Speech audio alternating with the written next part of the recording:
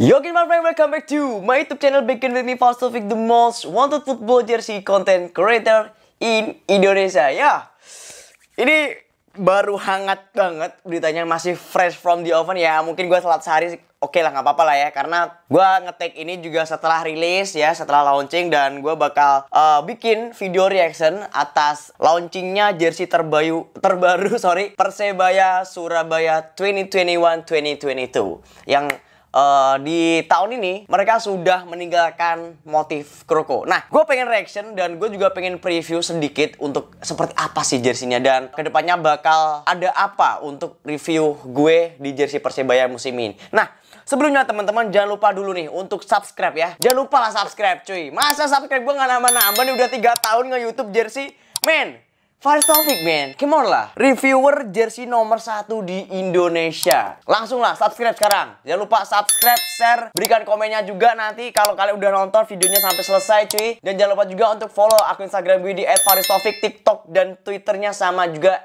@fareeztaufiq ya. Langsung di sebelah sini ya.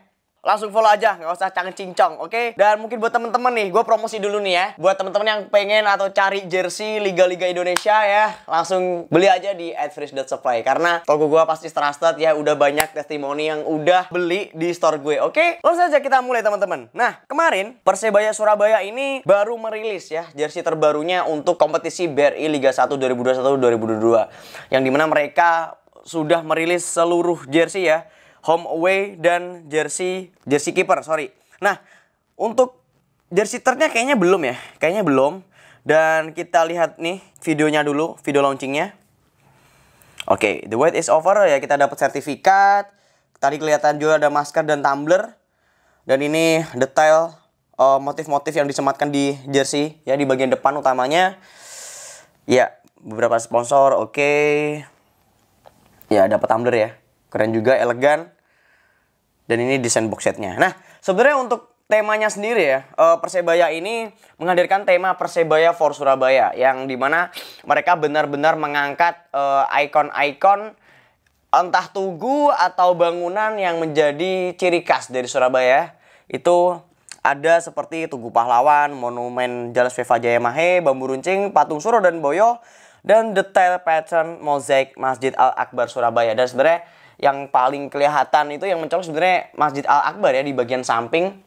Karena dia spotnya kayak free spot gitu. Jadi dia nggak ketutup sponsor. Karena untuk yang motif-motif lainnya kebetulan di bagian depan. Dan itu pasti ya ketutupan sponsor lah ya. Dan kita lihat juga mereka mengklaim mereka menggunakan bahan dry fit microdot ya, dengan karakteristik mudah menyerap keringat. Dan katanya juga ada bahan pori-pori yang baik untuk mengatur sirkulasi udara pengguna jersey. Dan ya feeling gue pasti ini pakai bahan mesh-mesh gitu lah ya. Dan jersey ini sendiri sebenarnya kemarin udah bisa dibeli dengan sistem pre-order ya.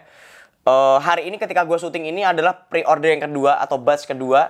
Dan katanya yang kemarin, yang batch pertama itu udah laku 500 buah jersey dalam waktu kurang dari 1 jam. Gila coy.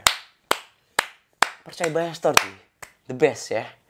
Gue akui emang antusiasme bonek dan ya fans Persebaya lah emang gila ya. Untuk antusiasme mereka untuk mendapatkan merchandise original dari Persebaya, itu yang patut diapresiasi cuy. Jadi setiap tahun, walaupun ya kemarin sih banyak juga yang bilang kayak, aduh desainnya cuman gini-gini aja, warna hijaunya gitu monoton. Nah, emang lu mau hijau yang seperti apa gitu?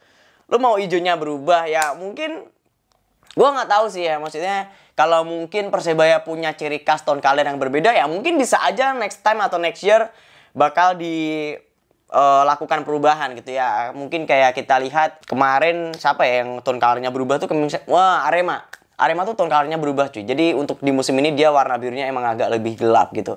Dan kemarin banyak juga yang senang gitu ya, udah nggak pakai croco lagi, mungkin udah bosen, udah selama 3 tahun, sorry, 17, 18, 19, 20, 4 tahun ya. 4 tahun pakai croco gitu. Dan mungkin baru kali ini Persebaya bisa melepaskan diri dari bayang-bayang croco tersebut sih. Tapi sebenarnya untuk desain sendiri ya, gue cukup oke lah. Maksudnya simple ya. Cukup simpel banget. Ini pakai pola raglan ya, motifnya biasa ya, pakai watermark gitu. Mungkin gue lupa sih aplikasinya apa. Tapi yang jelas ini bukan sublim cuy, karena warna hijaunya ini warna hijau asli kain ya. Jadi untuk motifnya ya nanti gue cari tahu dulu lah, gue lupa sebenarnya. Karena sebenarnya di tahun-tahun kemarin juga sebenarnya pernah kayak bikin motif kayak gini juga sih Persebaya, tanpa sublim maksud gue. Nah, untuk pola sendiri gue juga cukup mengapresiasi Ci. Untuk di bagian kerah ini walaupun pakai v-neck, tapi dia ada kombinasi yang cukup ada potongan pola ya di bagian kerah. Itu mengingatkan gue dengan pola Nike tahun 2018 ya. Ya timnas-timnas 2018, kalau lu pernah nonton review gue jersey timnas ya yang 2018, itu mirip-mirip lah ya di bagian apanya kerahnya gitu. Itu pakai rib kayaknya ya, pakai rib oke banget. Oh, ini udah kelihatan sih, bagian meshnya tuh kayaknya di bagian samping cuy. Iya nggak sih? Iya, di bawah ketiak. Bener, di bawah, di bagian samping gitu. Cuman apakah ada potongan lagi di bagian bawah? Oh, kayaknya iya. Oh, ini kalau kita lihat cuy, kalau gua zoom ya, kain meshnya tuh di bagian ketiak sampai ke bagian tengah gitu. Nah, baru di bagian bawahnya terdapat mozaik ventilasi atau motif ciri khas dari Masjid Al-Akbar Surabaya. Nah, kita lihat lagi untuk di detail lainnya, nggak ada ya? Ya lainnya paling video ini doang sih. Ya video ilustrasi atau presentasi jersey terbaru mereka. Tapi yang jelas untuk batch pertama ini kan dibanderol dengan harga 650.000. Kalian udah dapat box set, sertifikat sama tumbler. Kalau dibilang worth it, gue bilang dari sekarang ya, worth it sih.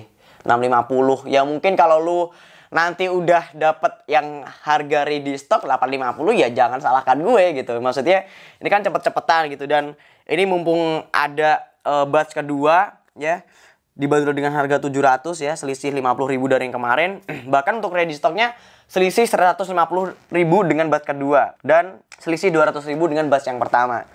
Ya cepet-cepetan aja sih cuy. Kalau gue dapat batch berapa ya, ya rahasia lah.